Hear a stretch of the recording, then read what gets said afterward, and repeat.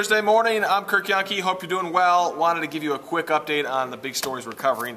And of course, the big story is the Wallow fire. Continues to burn, and this morning, Greer is now being burned. The flames have reached the town of Greer. It's pretty unbelievable, and other towns have been evacuated. Brian McElhatton out there live for us. He'll be updating all of us on the situation, what's happening next, what crews are doing to save homes if they can. I want to let you know too, on our abc15.com app, on your Android phone or your iPhone, there's now a new section designated just for the wildfire update. So here on Android, for example, it's right at the top there.